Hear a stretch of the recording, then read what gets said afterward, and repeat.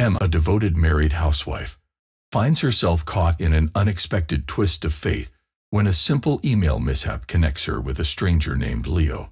What began as an innocent mistake, while attempting to unsubscribe from a magazine subscription, leads to a profound and genuine exchange between them. In the beginning, Leo responds with a hint of annoyance to Emma's unintended email, but instead of dismissing the conversation, they both engage in an intriguing back and forth. As days turn into weeks, their correspondence deepens, and they open up to each other in ways they hadn't anticipated. Emma, juggling the responsibilities of raising 2 children and managing household chores, begins to confide in Leo, sharing her thoughts, frustrations, and dreams. As they continue to exchange letters, a remarkable transformation occurs.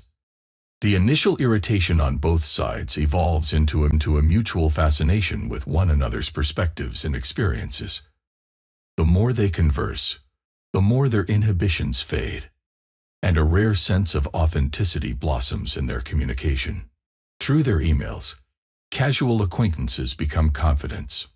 Emma, who had previously thought her life was settled and stable, begins to question her true happiness.